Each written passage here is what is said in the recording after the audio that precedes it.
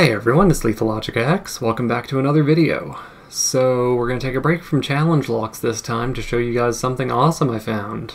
So the other day I was sitting at home, lonely, bored, and flipping through Thingiverse looking for some fun 3D prints to print off and help pass the time in quarantine when this print right here caught my eye and I knew I had to print it out.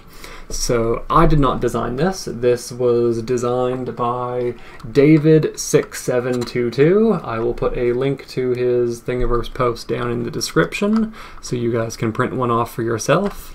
This promised to be a fully functioning 3D printed lever lock, and I could not be more impressed.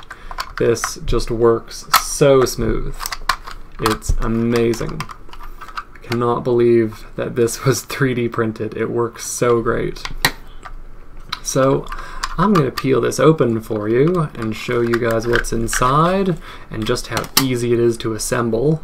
So this lock actually only has two gates. You can see on the key there's just the tensioning knob at the back and raises for two of the gates there, and it just works so smooth. It's great. Anyway, if we pull these off, you can see there's just a little bolt down here. This interacts with the shackle here. Very simple. And I think this is actually also pretty accurate to how a normal metal lever lock would work. Anyway, super brilliant design. And very nicely made. Get that cover back in place.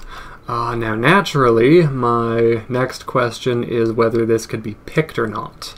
And of course it can. Of course. So, I took some advice from Bosnian Bill and I made a tensioner using the actual key, and I've just got rid of all of the actual bumps that interface with the gates, leaving only the last one that interacts with the bolt. So we can slide that in there and we can get good tension on it. Now, plastic locks do need a lot of tension in order to get them to bind properly. Let's see if we can get this one open here. There we go. Not too hard at all. There is only two gates after all. And we'll open it up again just to show you that nothing broke. It did in fact get picked. And we can reset it with the key still. Alright, so that's that. The other day I was thinking about these gates that are in here, because they are actually really thick, and thus there is only room for two of them inside here. I started thinking, what if we could print these gates out at only half of the width? Then maybe we could fit four of them in here instead of two. So that is exactly what I did. I printed out four more gates, and these ones are only half as thick, and thus there is room for four of them. So I will see if I can slip all of these in here.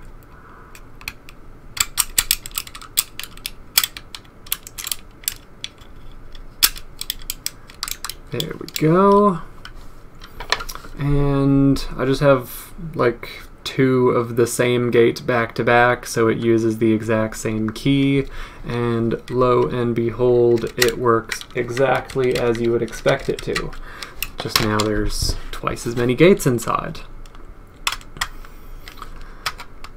If we can get this cover back on, yeah, everything fits super tight inside this.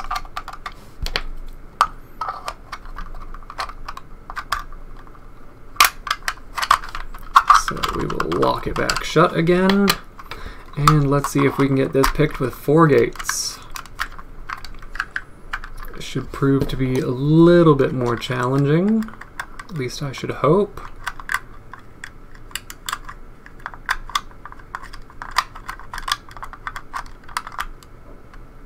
It's really hard to feel the feedback from these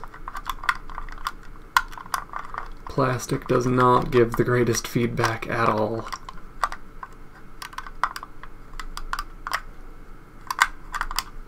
And sorry for the crummy camera angle, there's not really too much I can do about this.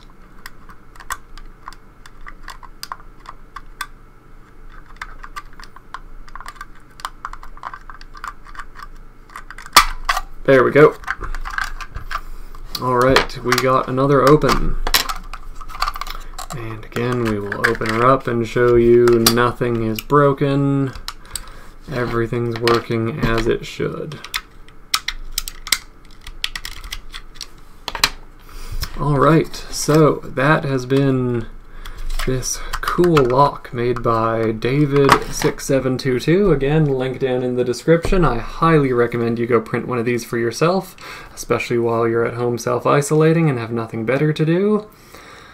So that's all I have on this lock. If you like what you saw, don't forget to comment, like, subscribe, all that fun stuff. And don't forget to have a good one.